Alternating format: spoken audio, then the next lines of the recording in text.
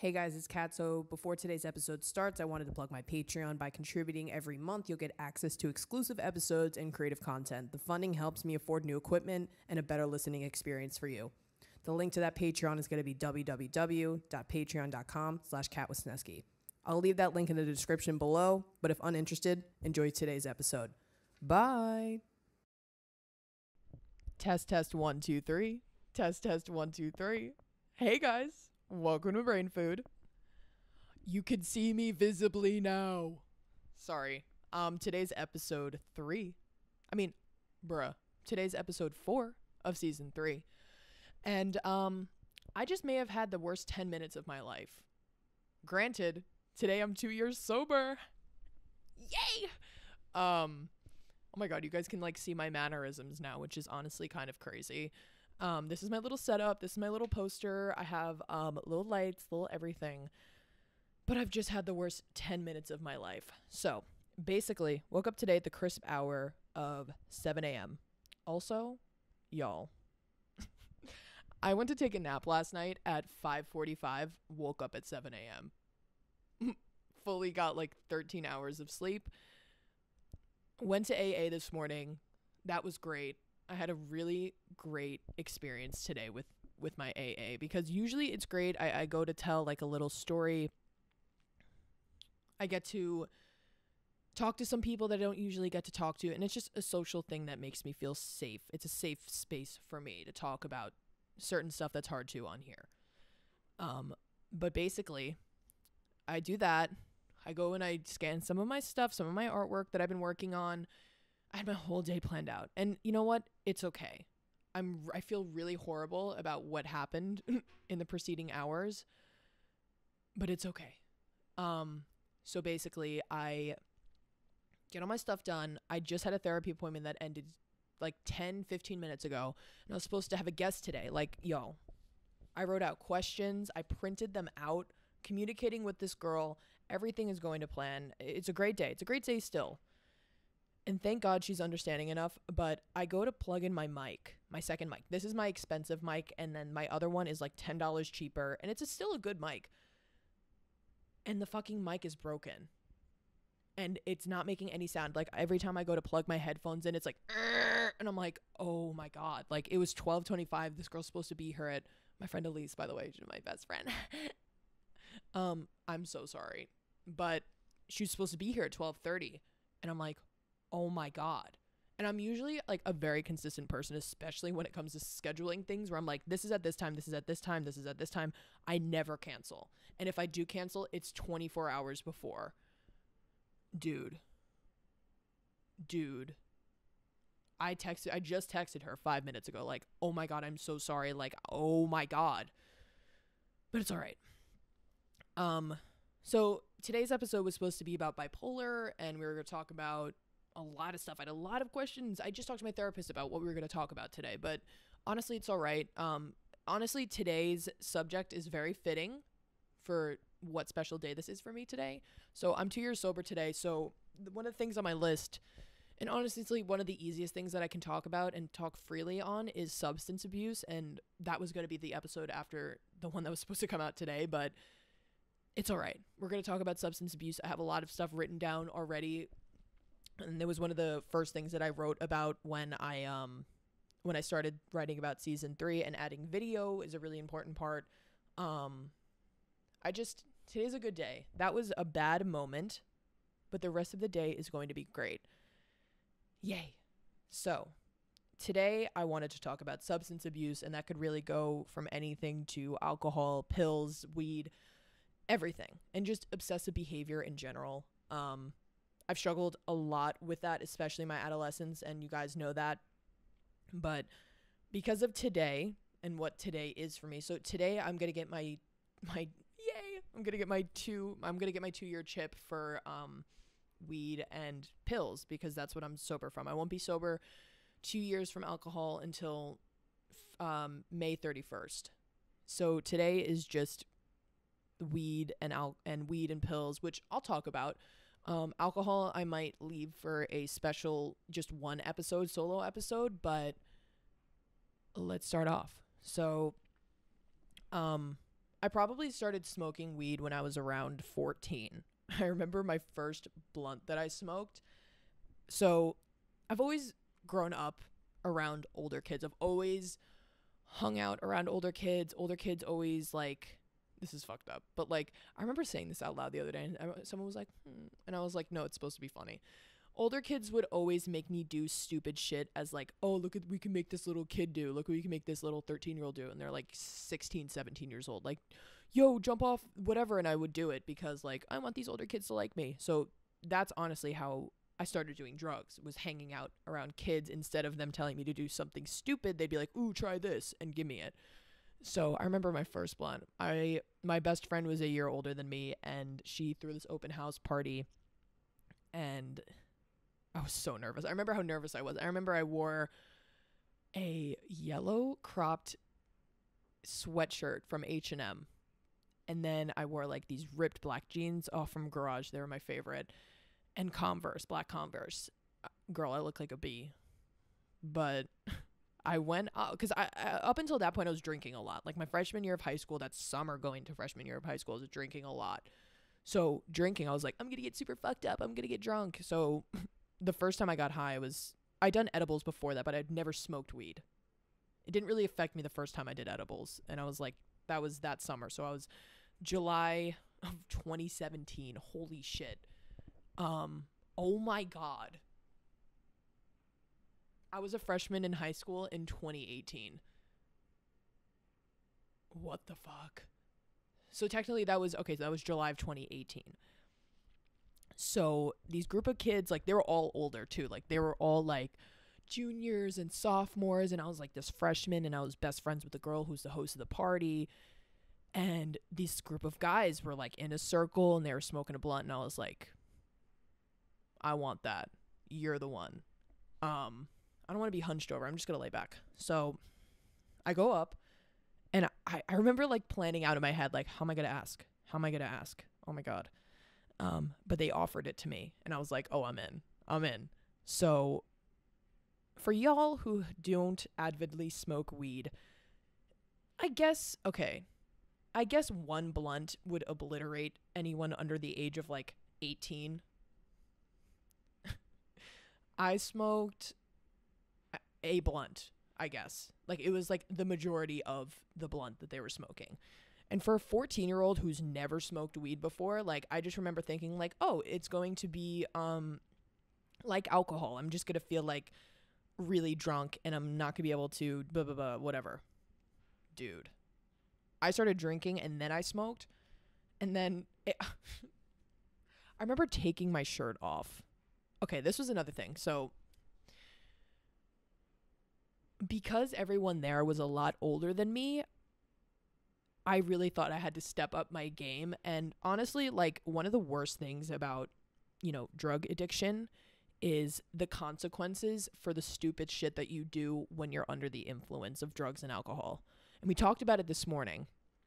We read from the big book, and it was about this story about this guy who his life was spiraling out of control, and he was closeted, so he was living a double life, and he always had bruises on him because he would get fucked up, and then he would hurt himself on accident, or hurt himself, or like fall down a flight of stairs, or like where he's just falling because he was so drunk. And I'd never heard somebody say that out loud before, because it's so true. I remember that night, I walked, because I don't want to expose this person, but basically her house had previously burned down that summer, and she was living in like a trailer while they were rebuilding it. And I remember that because I'm so tall, like I was probably like 6 feet tall when I was 14. I think I was like 5'11", 6 feet. The trailers are not very tall in height. Like you kind of need to like bend down when you go into places. And I remember thinking that going in before I was under the influence of anything, like I'm gonna hit my head on that later when I'm fucked up.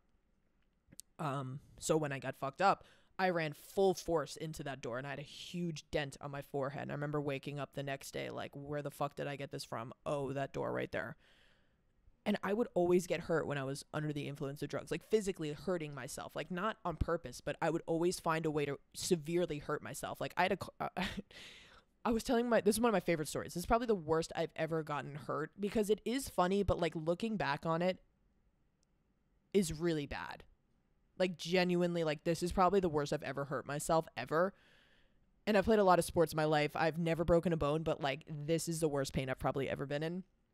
So I was a sophomore in high school, and that this girl was having a Halloween party, and she had a type of house where like the house was really nice, but the basement was getting redone. So everything was cement. Like under all the carpet was cement. So like she was in that stage of the rebuilding of her basement. So everything was like foundational stuff. So it was like boards, like wooden beams, and like cement everything. And she just had a basement party with like all of her friends. And she had the type of house where it was an old house. Like the stairs were like steep and long. Like it wasn't just like a 20 staircase, like 20 step staircase. It was like a 40 step staircase. So like you had to like hang on to shit when you went down the stairs, because if you fell off the side, there's no railing because they're redoing it. So it was just cement blocks. And I remember getting really drunk. That was probably the most drunk I've ever gotten in my life. I drank close to a whole handlebar of Tito's, and I just remember walking down the stairs before I'd even like pre-gamed or anything. Like, I'm gonna hit my head on that later, just like the door. And I got really, like sometimes like when I would get drunk, I would get like voluntarily angry and like run into shit, punch holes in the wall, like scream and shit. So I was like, I'm gonna run down these stairs as fast as I can. You don't run downstairs. That's not how that works. Like, that's not how gravity works. Like, you just tumble and fall downstairs. Like, so that's exactly what I did. But I'm in the doorway. I'm like, I'm gonna run. And everyone's like, yeah, run. So I run. I hit my face straight into that wall when the stairs are going down. Like, you know how like in Minecraft, really, like when you dig down, you have to like dig like a little thing in the wall so your head doesn't hit the wall. Well, there was that on the stairs, and I hit my face so hard, tumbled down the stairs. There was a wall at the end of the stairs, put a dent like in my face basically when I hit the end. My cartilage piercing ripped out of my ear. My nose was bleeding, my face was bleeding. I had a huge scar on my chin for months. It was so ugly. And I just like thinking back, like someone said this today in group, and I was just like thinking back, like you were like, oh, I was drunk, like that's why I did that. But like thinking back, like, oh, I was that drunk, knowing that I could hurt myself that bad under the influence of anything makes me never want to be under the influence of anything ever again. Because there are times where like, yeah, you can hurt yourself, and you fall, or like, whatever, you hurt yourself, but like to be consistently doing that on a weekly to daily basis is scary, that something could do that to you. And that doesn't go for everybody who smokes and drinks. Like, there are a lot of people who can balance this, but I think the people who can balance it don't exactly have any underlying mental health issues. And that might be a broad statement. I will say that. That might be a broad statement. But I think the reason why I was so obsessively obsessed and addicted to drugs in itself is because of my BPD and because of my depression and anxiety. Anything that comes my way, I'll just latch onto, and that will become a routine of no matter whether it's good or bad. And I kind of get envious of people sometimes who can and are able to balance a healthy life with being, if somebody closes this door one more time, I'm going to be like, hey. I kind of get envious of people who are able to balance it, because I don't think I'll be ever able to drink or smoke or, do any of that and live a normal life. I don't think I'll ever be able to, go out and have a social drink without, the next day turning into a binge of drinking episodes, or, falling back into that cycle of addiction. And maybe that's for the best. And I say all the time, I'm so grateful for, what's happened in my life, and, when it's happened and why it's happened, because I wouldn't be here sitting in front of this camera talking about it now if it didn't happen. But at the same time, I kind of fall victim of being envious of people who are able to live that quote unquote normal college experience and life without being addicted. But I don't know. And then I can contradict myself and be like, would I really want to be going out to clubs and partying really hard and getting drunk with my friends if I don't think I would even be happy? Because here's the thing about me and pills specifically. Alcohol is a little bit different just because it was really accessible. Pills, and I'm also writing one of my college theses on the night that I almost overdosed and the morning that I got sober, because those are really important days for me. Like, there is no revelation before that of like, oh, I have a problem. Like, I've always known I've had a problem. There was no denial in that. It was just a matter of getting help and helping myself, more or less, that I was in denial of. Like, I always knew, like, yes, I am a functioning addict. Like, I would joke around with my friends while I was in it. Like, yes, I am a functioning addict. Like, I'm fully aware, which made me an extremely manipulative person because my mood swings plus the combination of drugs and alcohol just made me the worst insufferable person ever. Like, I was just all over the place. And what the fuck was I saying? Sometimes, like that Michael Scott quote when he's like, sometimes I start a sentence and I don't know where the fuck it's going. Oh, so I'm writing that essay. So I basically go into full detail of what that was like. And I don't want to do that on a podcast because that might be a little bit triggering, honestly. But it was really important to me because I finally had that revelation of like, oh my God, my actions are affecting other people. Like, it sounds so fucked up that I never thought that before that point, but I genuinely didn't. I remember my mom, she was out with her friends that night, and it was March 15th. And I'd gone out with my friend that night. And we went to the city, actually. We went out to the city, and I met some of my friends, and we drank a lot, and we smoked a lot of weed, and we were in a hotel room, and I got home that night, and my dad had just recently gotten shoulder surgery. Or not that recently. Like, he had just gotten shoulder surgery within 6 months of that time period. And he had prescribed painkillers, and I hadn't found them. I don't think he hid them from me. I just think that he's too macho of a man to use painkillers. Like, I remember my mom telling me one time when he got his tonsils out, like, he had a meatball sub like 2 hours later, like, after the doctor specifically telling him not to. Like, he's just very much a person that, I don't need that. I can live on my own. I'll be fine. And that night I came in, the train came in, I went home, and I was like, I still feel I'm awake still. Like, I need a little something. But I didn't want to drink, and I didn't want to smoke because it was like, I just wasn't feeling it. And I reached into my dad's drug cabinet, and there was that huge bottle of pills. And it was full. Like, he hadn't really used them. And I was like, jackpot. I was like, these are mine. You're coming home with me. And I'm so sorry. And I just remember being like, this is the best moment of my life. Like, I've never felt joy like that. Just like, it felt like fucking Christmas. I was like, yes, oh my God. Like I was just so excited. And I don't want to go into full detail about how I did drugs, but I would snort them a lot, and that's what I did.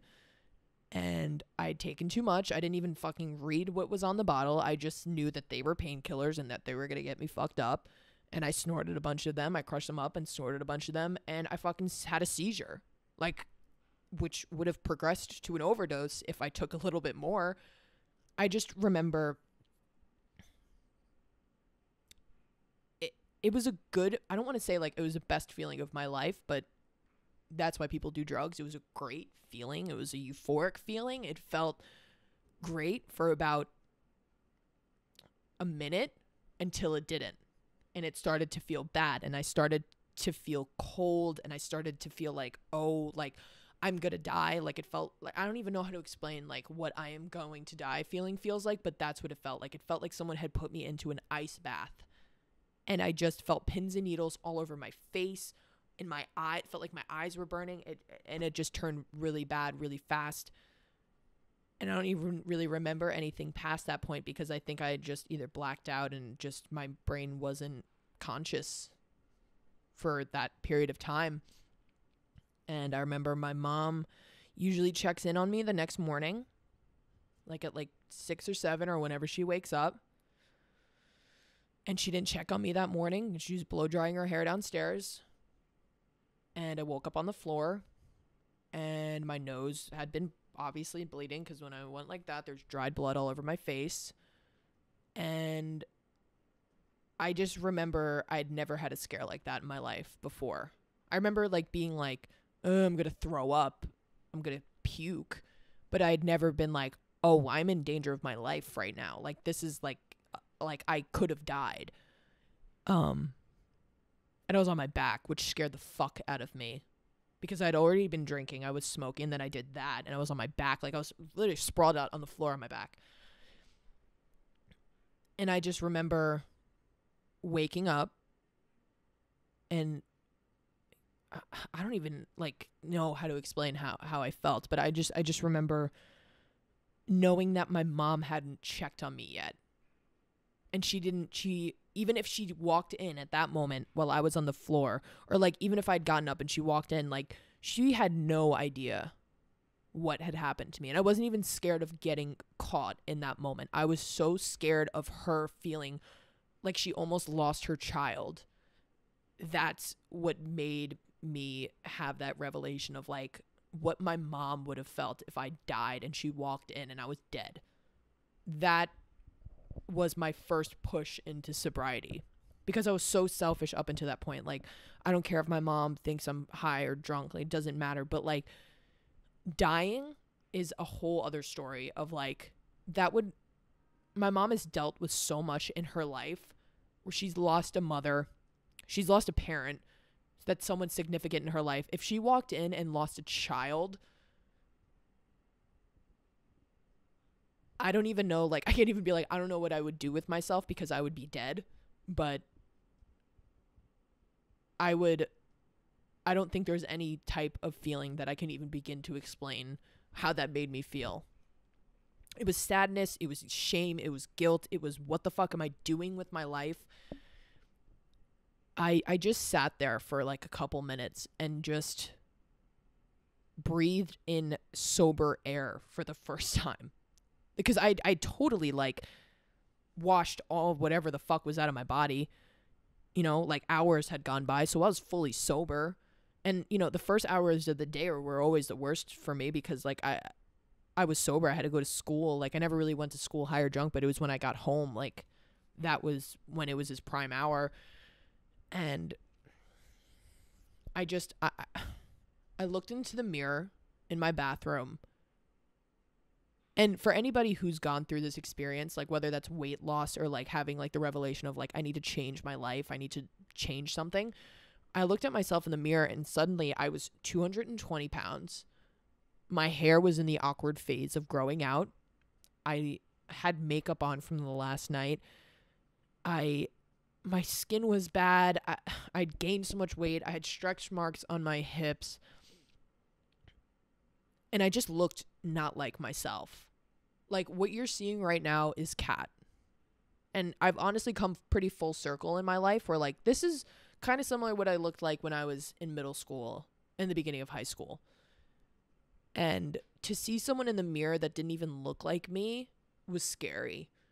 Because I had lived in such a manic form of living where, like, it was one thing to the next thing, to the next consequence, to the next consequence for my stupid actions where, like, I couldn't even comprehend, like, me as a person or how people perceive me. I didn't care enough. I only cared about myself. And to see myself in the mirror and be like, who the fuck am I looking at? Was, like, I was embarrassed. I was ashamed. And for good reason, too. You know, I don't look back on that person and say, like, I hated that person and I'm embarrassed of that person. And I look back and just say, that wasn't me. That wasn't who I was. That was what drugs and a lot of bad shit in my life has made me. And a direct consequence of doing drugs, like not even like the drugs itself and the experiences and bad experiences that came from that. It was the people that it brought into my life. It was my behavior and how it impacted my parents and my family, how my family looked at me. I didn't realize it until that morning. And, you know, it sounds cheesy, but like that morning will stay with me for the rest of my life, because I never want to regress back to that moment. You know, I can regress, make a mistake like I did today, not mic checking yesterday to make sure that everything was together. I can regress in that way. But I never want to move backward so drastically where I ever get to that point again. You know, and that might be selfish. That might be like, well, if you do, you have to be okay with that. There are certain things in my life that I don't have a lot of regrets, but I do regret the way that I treated my parents and the person that I was for a couple month period during that time, because I ruined my life for a while. And that, you know, that was drugs and alcohol, and but it was a direct cause from that. I can talk and sit here all day about how like kids bullied me and that's why I did drugs. I did drugs because it was accessible and it was easy, and it made me feel like I didn't have to live in the god awful reality that I was, when I could have just changed it myself and realized that I had my own path that I could go down instead of, you know, whatever the fuck I was doing. But I was young and I was a kid, and I don't blame that version of myself for the things that have happened, because without her, I wouldn't be here and me. But, you know, addiction's hard to talk about, because on one hand you feel bad, and on the other hand it's like, well, you did this to yourself, because I did. There's so many, you know, factors and, you know, paths I can go down and talk about right now, but I'm just so happy that I did make it out, because there are a lot of people that don't. There are a lot of people that don't even realize that they do have a problem. I mean, just the sheer amount of people that I see on a bi-weekly to weekly basis in that AA room are just, you know, an example of how many people who do struggle with that. I'm in New York City, and that is a little church that is just a fraction of how many people actually deal with this issue.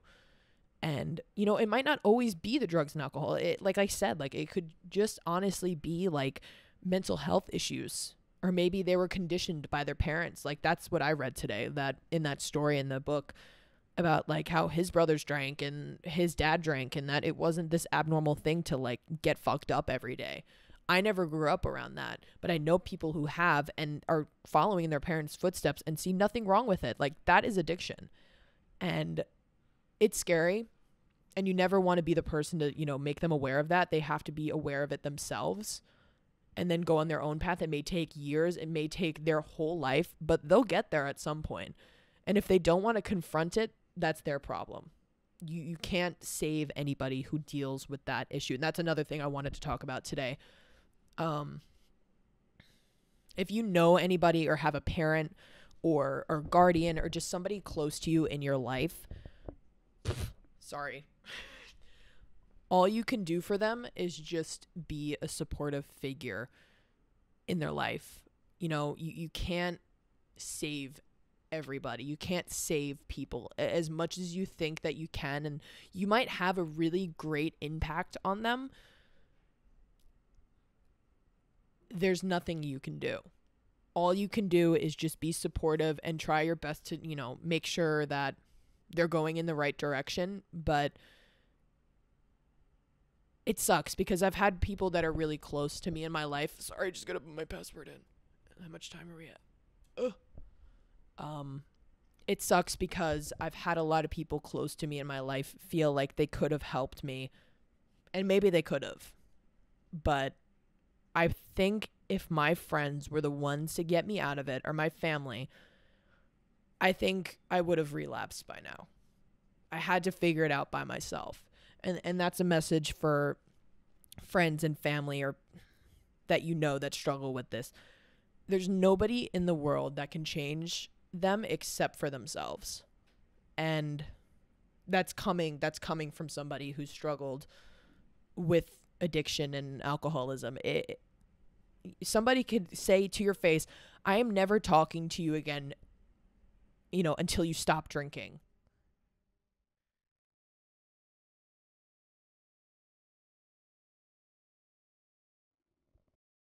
Sorry, I ran out of recording time. But yeah, like I was saying, like there's no person in the world that can change somebody fully, because that's a broad statement.